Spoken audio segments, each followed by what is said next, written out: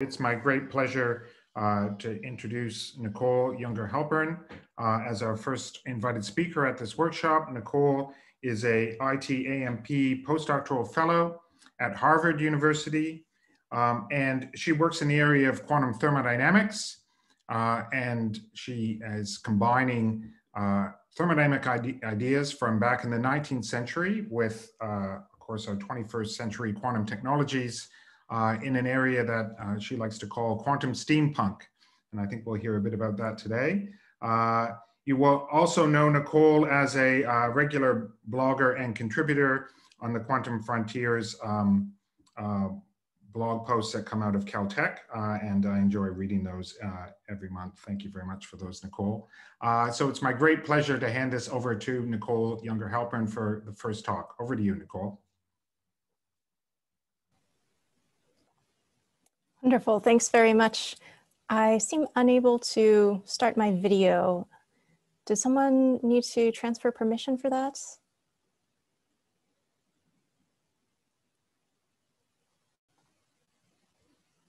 I'm told, unable to start video. You can't start your video because the host has stopped it.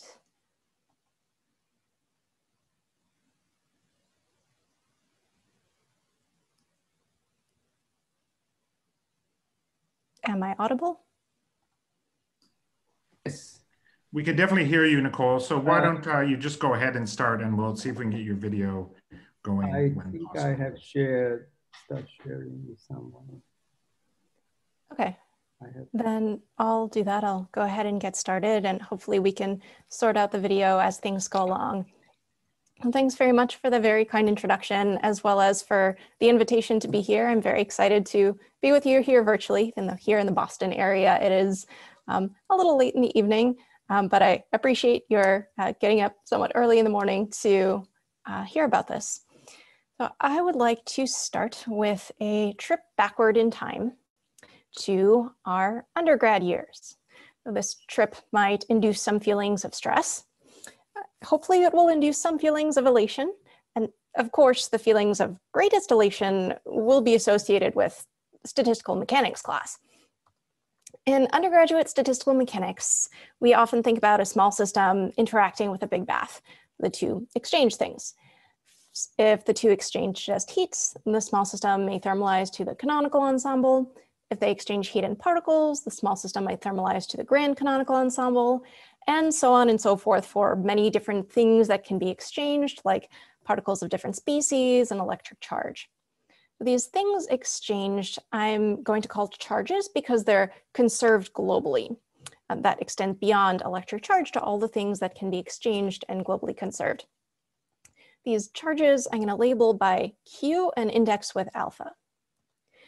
When we do quantum statistical mechanics, we represent these things exchanged by Hermitian operators that we implicitly assume commute with each other.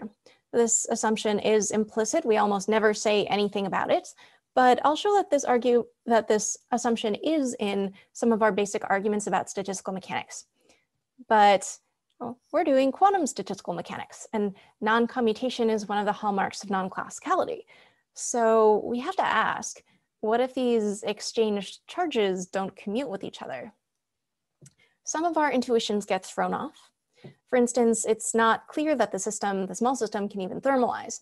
For one thing, these globally conserved charges don't share an eigenbasis because they don't commute, so they don't necessarily share a degenerate eigenspace.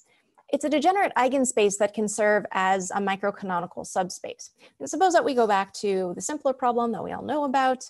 Suppose that we have a small system that exchanges heat and particles with a big bath, and we want to prepare the global system so that the small system thermalizes to the grand canonical ensemble. We'll prepare the global system with a well-defined particle number and a pretty well-defined energy in a microcanonical state, in a microcanonical subspace. A microcanonical subspace might not even exist in our case, so why should we expect the small system to thermalize? Also, this Hamiltonian does conserve quantities, so it might have degeneracies, and these degeneracies will be resolved in different ways by different conserved quantities. So these degeneracies likely follow some strange pattern, and degeneracies tend to throw wrenches in our expectations about thermalization. Finally, I'll show that at least one derivation of the form of the thermal state breaks down if the conserved charges fail to commute with each other. So we really do need to ask, what if the charges don't commute? This is going to be the topic of this talk. I'm going to start with the earliest history I know of about this subject. I'll talk about how this problem was discovered in the intersection of quantum information theory and thermodynamics a few years ago and has led to a lot of work. We argued that it does make sense to think, with some caveats, of a thermal state of the small system that we call the non-Abelian thermal state. The non-Abelian, suggestive of the non-commutation of the conserved quantities. I'm going to show how we can derive the form of the state from a microcanonical type of arguments. Then I'll show that this theory is really experimentally realizable, and I'll show what sort of a system can thermalize to near such a state. I'll use an example of a chain of qubits and talk about the opportunities opened up by this work. Finally, I seem able to turn on the video, so hopefully you can see me now. Let's start with the earliest known work about this subject. That was in a paper by E.T. Jaynes. In 1957, he wrote two papers called Information Theory and Statistical Mechanics. The second paper is the quantum paper.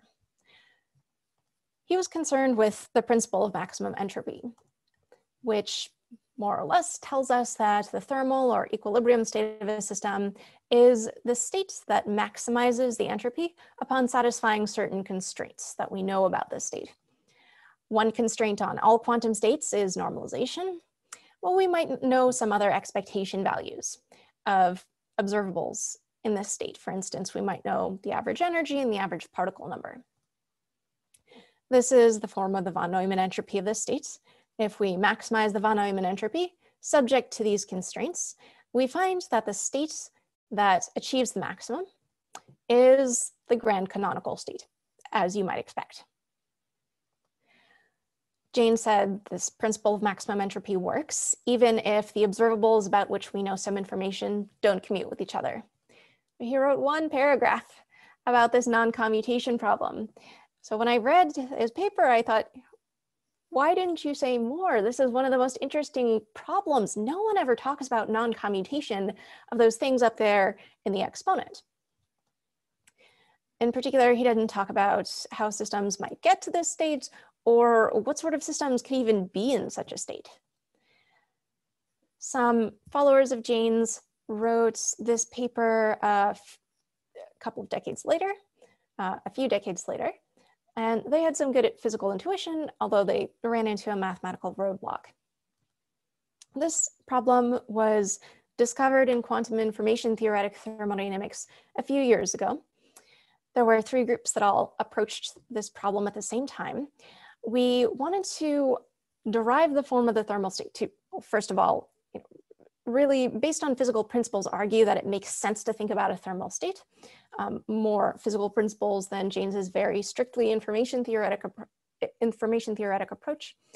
And fortunately, we all more or less agreed that, again, with some caveats, it does make sense to think about a thermal state of the small system, which we term the non-Abelian thermal state. It looks basically as you would expect. We have an exponential here. This beta is the inverse temperature of the bath.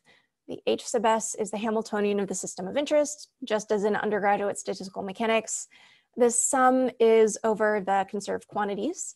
Mu alpha is the effective chemical potential of the alpha-th conserved quantity. This Q is the charge of the system of interest, and this partition function normalizes the state. So again, there are some caveats that I'll get to, but this is more or less our answer, which again looks fairly reassuring, but it can really be a pain in the neck to justify. So let's derive the form of this state from a microcanonical sort of an argument. Let's go back to that easy case that we're familiar with from statistical mechanics class.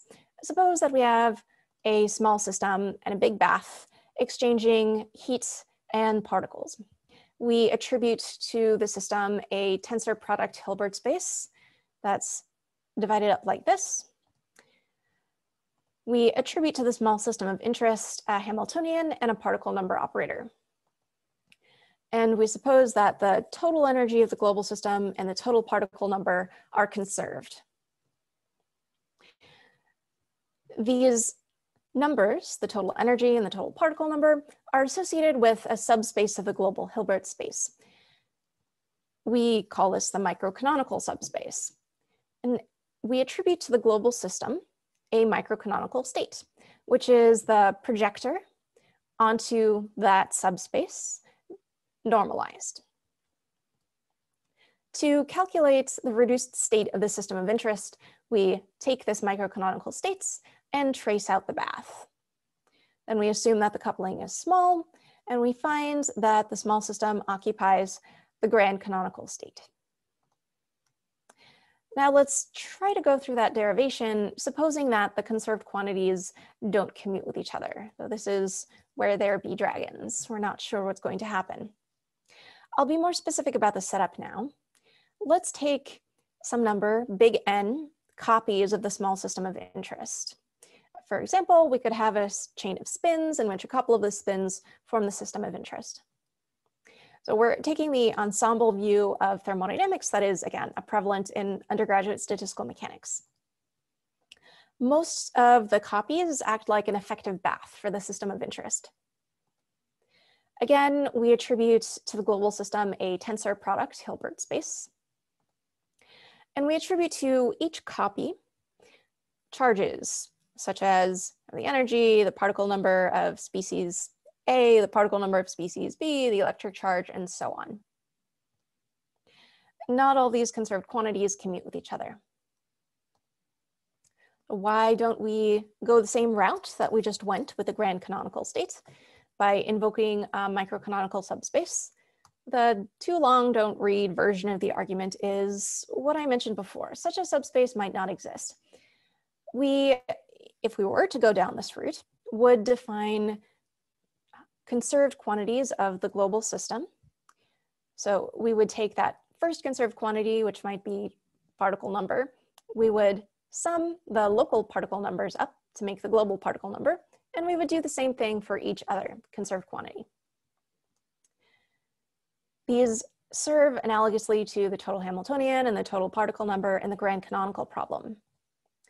These total system charges might not commute with each other, so they can't necessarily have well-defined values simultaneously. They might not share any degenerate eigen subspace.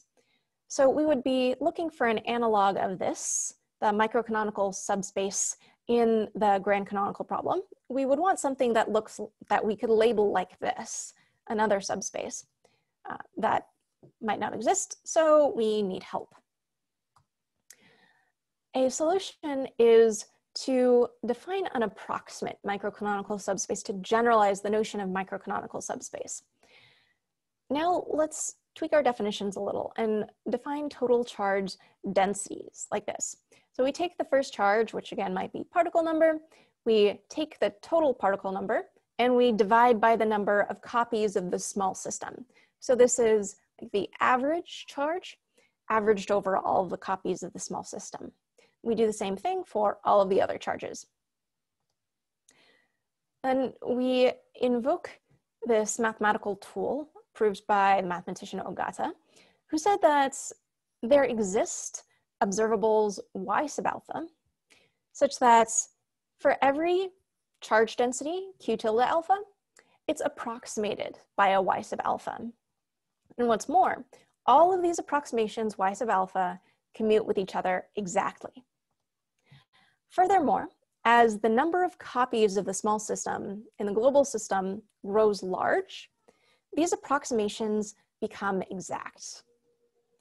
So a commutator between two of the global charges approaches the commutator between two of the approximations, which vanishes. I think of this result in terms of the correspondence principle. The correspondence principle tells us that as systems grow large, they grow classical, non-commutation is non-classical. So we should expect that its effects, what's visible about it, gets washed out as the system grows quite large. Furthermore, we define an approximate microcanonical subspace like this. So consider the global system states, let's call them omega total, in which if you measure any total charge, like the total particle number, you have a high probability of obtaining an outcome close to the expected value, which I'll call S sub alpha. So this expected value is analogous in our problem to the total particle number in the grand canonical problem. Each of these global states has most of its support in the approximate microcanonical subspace. So if you take one of these global states and you project it onto the microcanonical subspace, then you take its trace to calculate its support, you'll find that the trace is somewhat large, at least 1 minus epsilon, where epsilon is small. Furthermore, every such state where you can fairly well predict the outcomes is an approximate microcanonical state. Is one of these let me redo that. Every state in the approximate microcanonical subspace, M, is such a global state, omega total, such that you can predict fairly well the outcomes of your measurements. So every total charge has a somewhat well-defined value. We can visualize how these measurement statistics peak somewhat sharply about expected values. I'm gonna sketch a plot along the x-axis. I'll plot the possible outcomes of a measurement of one of those global charges. Along the y-axis, I'll plot the probability density associated with obtaining a particular outcome. That probability density peaks about the expected value S alpha, and the width isn't too great. It depends on that small parameter I mentioned earlier. There are some other small parameters I didn't mention. And we can use this theorem. So for a given set of small parameters, if the global system is large enough, then this approximate microcanonical subspace exists.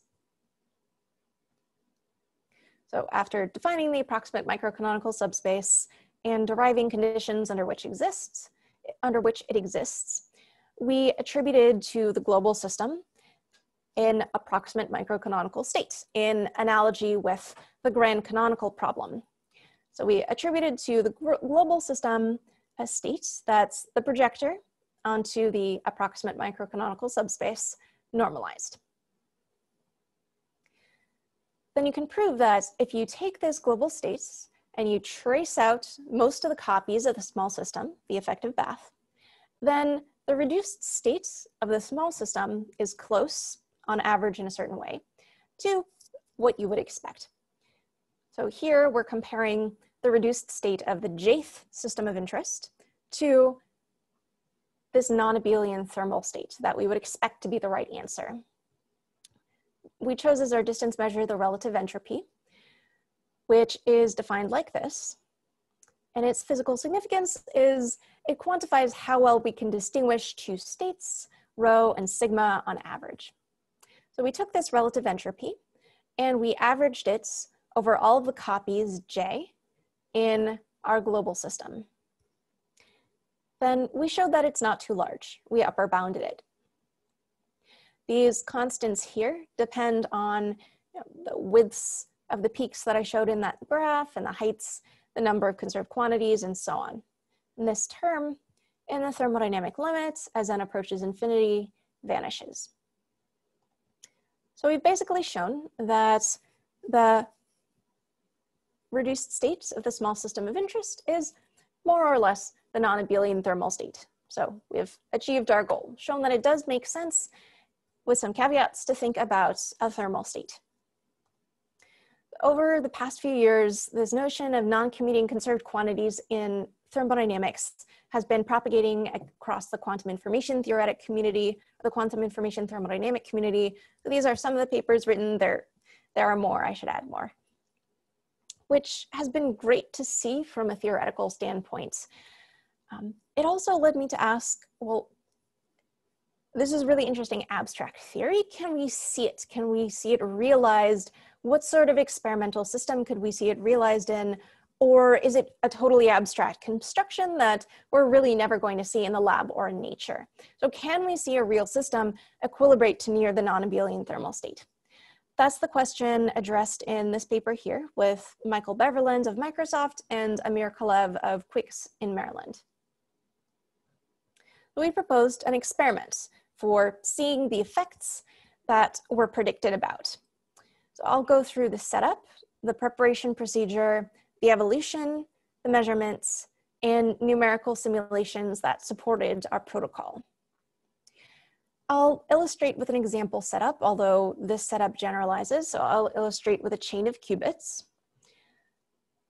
Let's denote by S our small system of interest. It consists of some small number, little n, of qubits, maybe 2 qubits. The whole system consists of, again, big N copies of the small system of interest. The rest of the copies form the effective bath. This whole global system forms a closed quantum many-body system. What quantities make sense to designate as the globally conserved charges? The components of the spin angular momentum, because these Pauli operators don't commute with each other. By sigma alpha j, I denote the alphth component of the spin of qubit j. The the charges of the system of interest, the local charges, have these forms. So we take the Pauli operators and we sum them over all of the sites in the small system of interest. We define the global charges as the Pauli operators summed over all of the sites in the lattice. Our Hamiltonian needs to have 3 properties. First, it should conserve every global charge, every global component to the spin. Second, it should take quanta of the local charges and hop them between subsystems so they can move around the lattice. And third, the Hamiltonian should be non-integrable, because integrable Hamiltonians don't sit very well with thermalization, and we're trying to see a system thermalized to near the non-Abelian thermal state. It would be obnoxious to have to disentangle effects of integrability from effects of non-commuting quantities in thermalization. We can construct such a Hamiltonian via physical reasoning. We all know the form of the raising and lowering operators for the z component of this spin. We know how to form a 2-body operator that takes one quantum of the z component of the spin from site j plus 1 and hops it onto site j, and the reverse in superposition. We can transform these z-type ladder operators into x-type operators by transforming with a unitary, namely the Hadamard. Similarly, we can form operators that take one quantum of the x component of the spin from site j plus 1 and hop that quantum onto site j, and the reverse in superposition. We can do the same thing for y as well. We need for our Hamiltonian to hop around charges of all types. So when we build the Hamiltonian, we need to take our hopping operator and sum it over all of the components of the spin. Then we sum over all the sites. In order for the Hamiltonian to conserve each global charge, it must have equal hopping frequencies for all the directions. You might recognize this operator as the Heisenberg interaction.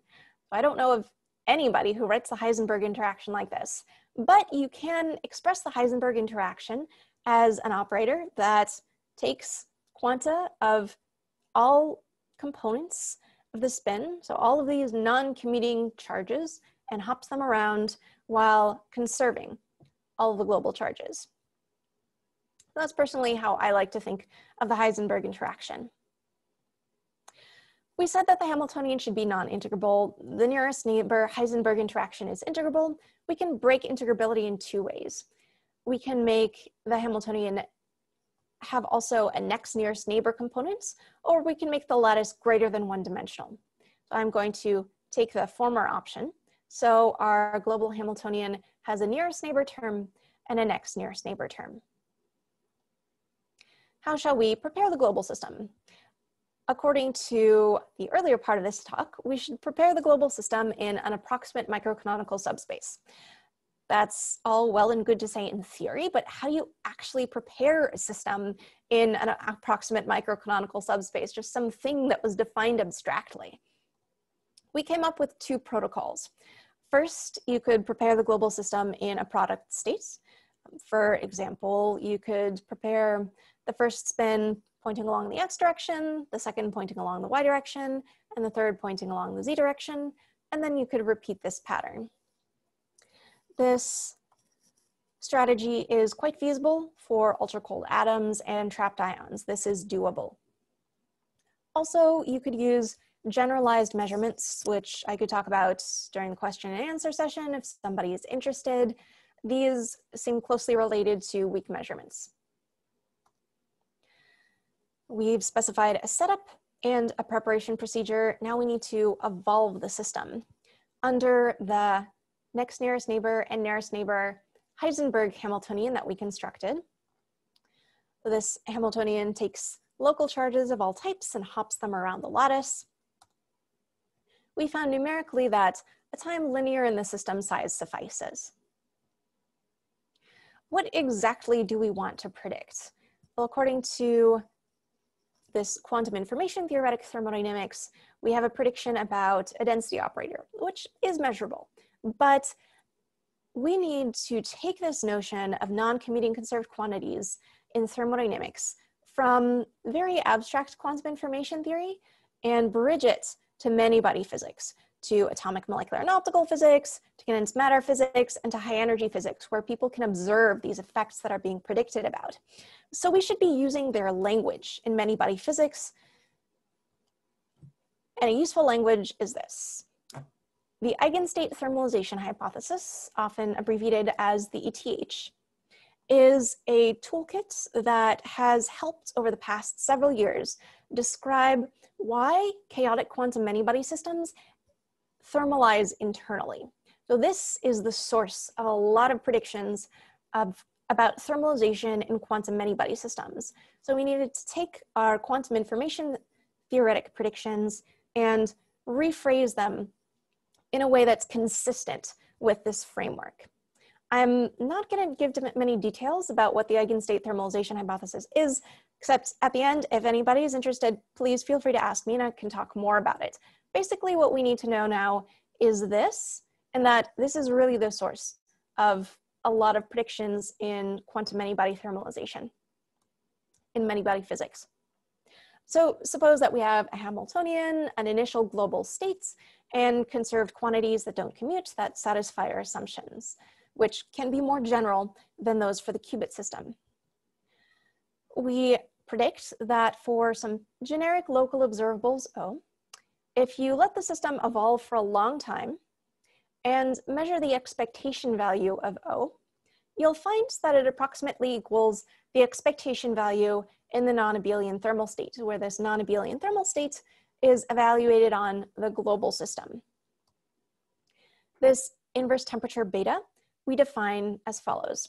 We take the expectation value of the total Hamiltonian in that global state, the approximate microcanonical state, and we set it equal to the expectation value of the Hamiltonian in the non-Abelian thermal state of the whole system. So we take this equation and we solve for beta. We define these effective chemical potentials for the different conserved charges analogously. So we take the expected value from much earlier in the talk, which you might expect to get, or if you measure any globally conserved quantity, then you will with high probability get a value close to S sub alpha. We set that equal to the expectation value of the global charge itself in the non-Abelian thermal state. And I won't show details here. I can show details if anyone is interested, but this prediction involves the global systems being in a non-Abelian thermal state. In quantum information theoretic thermodynamics, we predicted that just the small system of interest is in the non-Abelian thermal state. In the thermodynamic limits, these two predictions are consistent. If the temperature is high and the chemical potentials are low, and the system consists of qubits, as I described, then you can solve for beta and the mu's analytically, perturbatively. So here are formulae for them. The forms of the formulae are not important. I just wanted to show this can be done. You might be concerned. So you might think that this construction of the non-Abelian thermal state, that could be predicted with just our ordinary tools of thermodynamics or this eigenstate thermalization hypothesis, which underlies predictions in many-body thermalization, together with what we know about the conservation of, say, the total z components of the angular momentum. So here was our prediction based on work on the non-Abelian thermal state. You might think, okay, this sum here has these 3 mu alphas, these 3 effective chemical potentials. They define some vector in real space. Take your z-axis and rotate it into that vector. Call that vector the new z-axis, z tilde. Now we have an exponential whose argument contains only the Hamiltonian and this sigma z term. This system of qubits with a sigma z is equivalent via Jordan-Wigner transformation to a system of free fermions. And the sigma z turns into the particle number operator. So our non-Abelian thermal state prediction looks mathematically equivalent to the grand canonical state, which we have known about for many, many, many years. So why bother with all this fuss about non-commuting quantities and the non-Abelian thermal state? Because actually, without considering the effects of the non-commutation, we really don't have justification for using our ordinary tools of thermodynamics and many-body thermalization to predict the non-Abelian thermal state as the result. Our ordinary tools concern Hamiltonians that are non-degenerate. And as I said, our Hamiltonians that conserve these non-commuting quantities tend to have degeneracies. Our ordinary tools do work in the cases of degeneracies, but only if you apply them to one subspace, one, say, particle number sector, if the particle number is conserved. In the case of these non-commuting conserved quantities, there are different conserved quantities that resolve degeneracies in different ways. So we can't focus on just one eigenspace, one sector of any conserved quantity. So our usual assumptions don't work.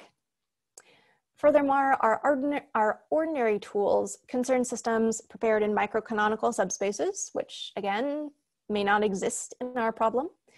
And trying to use our ordinary thermodynamic and many-body physics tools misrepresents the microscopic dynamics.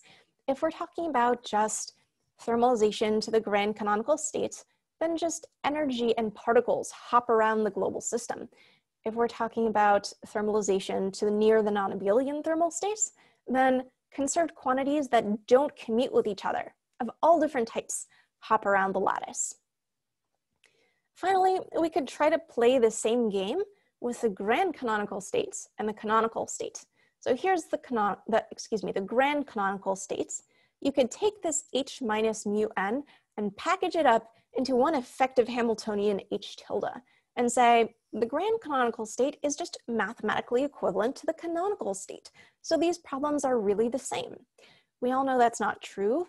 That's one reason why we use these two different terms, grand canonical states and canonical states. As evolution to the grand canonical state is not the same as evolution to the canonical states, thermalization to the grand canonical state is not the same as thermalization to the non-Abelian thermal state. So we really do need to think about the non-commutation of these conserved quantities. We've specified a setup, a preparation procedure, and an evolution. Let's get to the measurement. To satisfy our many-body physics predictions, we just need to measure local observables on the system of interest. But since our small system is small, we might as well perform quantum state tomography and extract the whole density matrix. We simulated this process numerically. We started with one of those product initial states. So the first spin points along the x direction, the next along the plus z, the next along the minus x, the next along the minus z, and then minus x and plus z. All that just is intended to say basically, that the expected value or expectation value of the global x component of this spin is -1, the expected value of the y component is 0, and the expected value of the z component is 1. And then you take all of the other qubits in the chain and alternate them between down and up, down and up, down and up. I'm going to show a plot along the x-axis. I'll show the total number of qubits in the global system. Along the y-axis, I'll show the relative entropy distance from the final state of the small system of interest to a thermal state. Here's the plots. The most important points are these blue circles. The blue circles represent the distance from the final state of the small system of interest to the non-Abelian thermal state. We also compared with the canonical states and the grand canonical states, analogously to in these papers, which are about thermalization to a different equilibrium state by different quantum systems. We see that the blue circles are lowest, so the non-Abelian thermal state gives the most accurate prediction. Furthermore, the blue dots move downward as the global system grows larger, so the accuracy grows with the system size. Also, the other states become more accurate predictions as the system size grows. We think that's because the temperature was assumed to be very high, so that we could take advantage of that analytical perturbative expansion that I mentioned earlier. It's difficult to solve for the temperature and all of the chemical potentials if they can have arbitrary values. So it's difficult to solve for them numerically because you have to solve a bunch of matrix equations. We helped ourselves out by supposing that the temperature is fairly high and the chemical potentials are fairly low. If the temperature is high, then all thermal states look similar to each other. They look similar to the maximally mixed state. So we think that that's why these predictions are converging, and next work is needed on lower temperatures. Here we have the best fit to the blue circles, that is polynomial in the total number of copies of the small system. We can compare that fit with the abstract theoretical prediction that we saw much earlier in the talk. We predicted that if you take the final states, or the state of the small system of interest, you compare it to the non-Abelian thermal states via the relative entropy, and then average over all copies of the small system, that distance will be upper bounded with this polynomial that goes like the number of copies of the small system, n, to the -1/2. This fit is like n to the -5/2, which we thought an interesting comparison.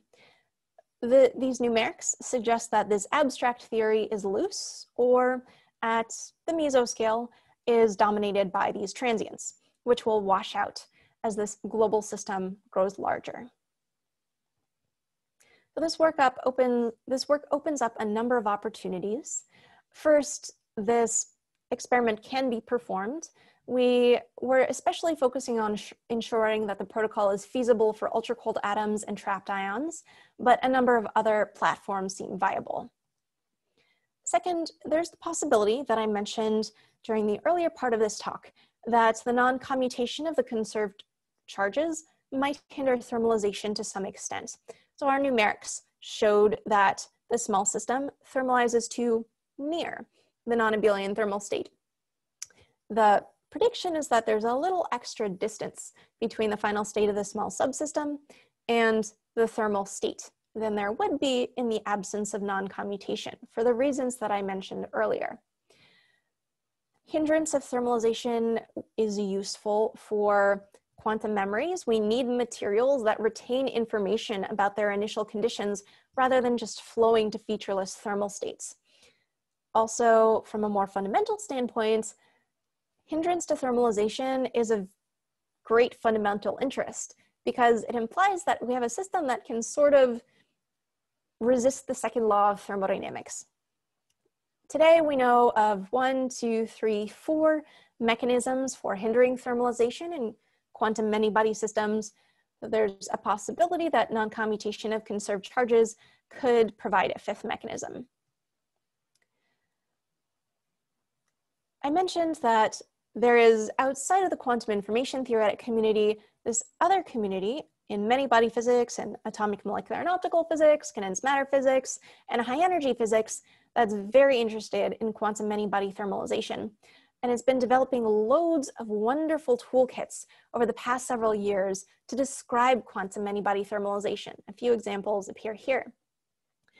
Those tools haven't been generalized to accommodate or focus on non-commutation of conserved quantities. So we need to finish this bridge between fields and generalize these toolkits.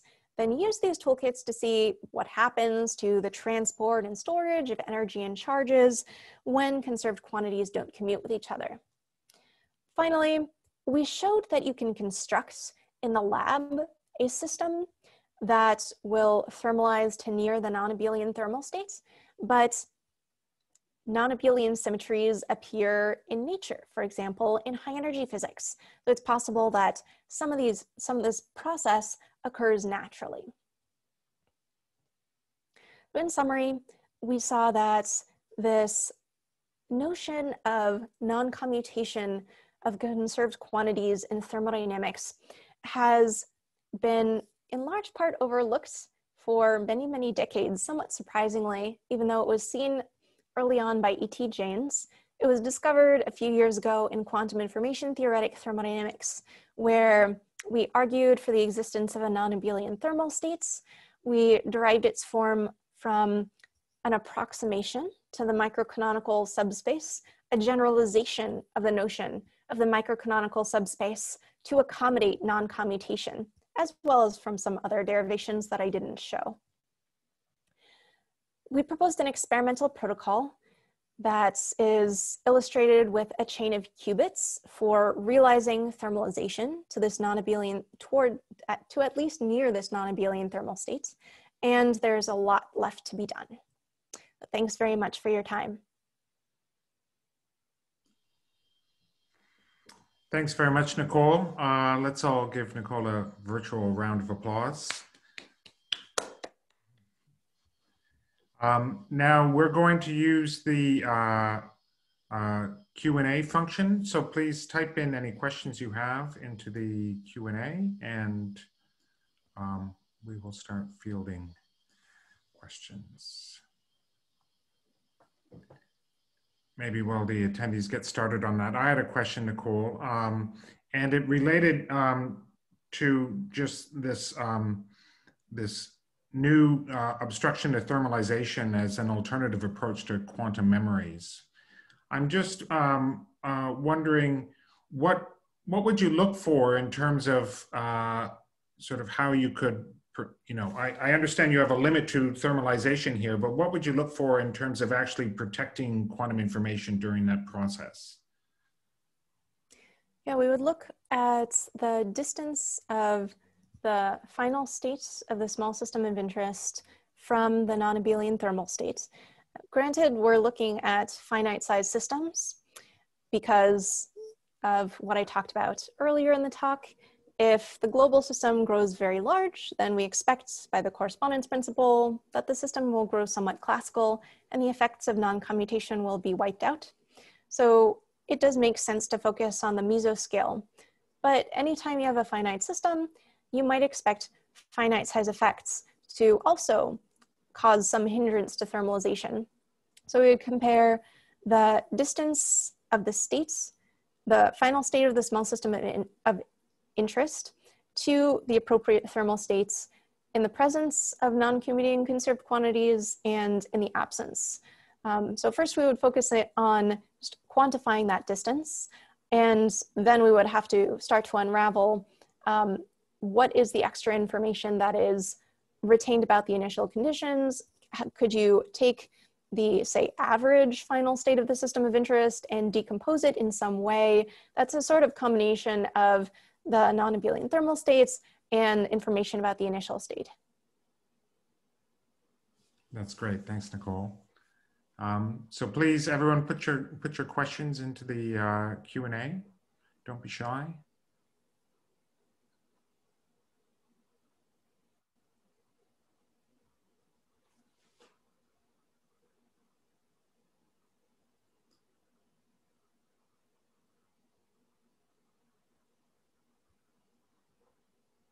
Everyone is being shy. Too early in the morning for questions on this end of the world.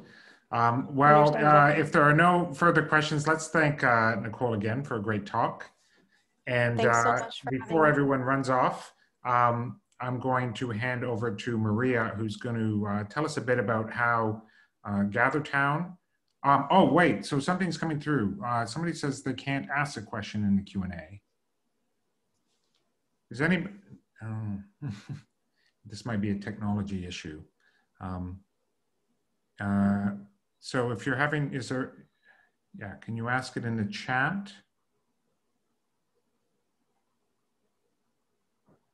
Is anyone, or raise a hand? Is there any way for our audience to communicate with us? So I'm going to hand it over to Maria to introduce GatherTown, and if you can throw in any questions into either the chat or the Q&A while she's discussing, we'll make sure to pass them on to Nicole. Oh, one's just came through. So it's from Jack, and he asked, could you talk a little bit about the eigenstate thermalization hypothesis? Sure. Let me stop sharing my screen for a moment. So I'll get to the right slide and then share again.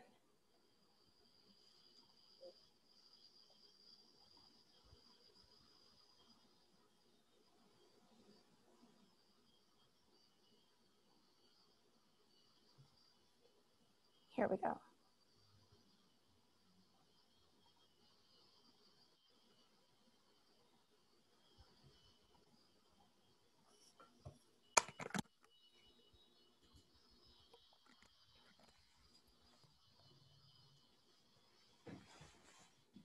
Okay, the eigenstate thermalization hypothesis, we said, is this toolkit developed in quantum many-body physics to help us understand why chaotic quantum many-body systems thermalize internally. So here are the ingredients that go into the eigenstate thermalization hypothesis. We have some quantum many-body system, maybe some ions trapped in a lattice. It has some many-body Hamiltonian, which will decompose like this. So there are energies E sub m and eigenstates m. Usually we assume that the Hamiltonian is non-degenerate. Often people work with Hamiltonians that conserve the particle number operator, say. In that case, we'll focus on one sector of the particle number operator, and we don't have to worry about degeneracies there. Then we pick some local observable O. We also have some initial state of the global system. It might be in microcanonical states such that it has weights on just close together energy or eigenstates of the Hamiltonian associated with just close together energies. It's a pure state. Yeah, so these energy weights of the state are peaked sharply about some energy. And this state evolves in time to what you would expect. So I'm actually not going to state the eigenstate thermalization hypothesis here. I could actually dig up some other slides that show that, but what's really relevant to this talk is an implication of the eigenstate thermalization hypothesis, which is a claim about the Hamiltonian and the observable O. The two of them can together satisfy the eigenstate thermalization hypothesis. And if they do, then the eigenstate thermalization hypothesis implies that the system thermalizes, which is formalized in the following way. So suppose that you take the limits as the time approaches infinity. You measure the expectation value of your local observable. That about equals the expectation value of the observable in the canonical states of the whole system. So this left-hand side is a prediction from many-body quantum physics. It's a prediction about pure states of isolated quantum many-body systems. This right-hand side is the canonical prediction of thermalization from ordinary thermodynamics. So this thermalization implication of the eigenstate thermalization hypothesis shows how, with quantum many-body physics, we can recapitulate statements of thermalization from thermodynamics.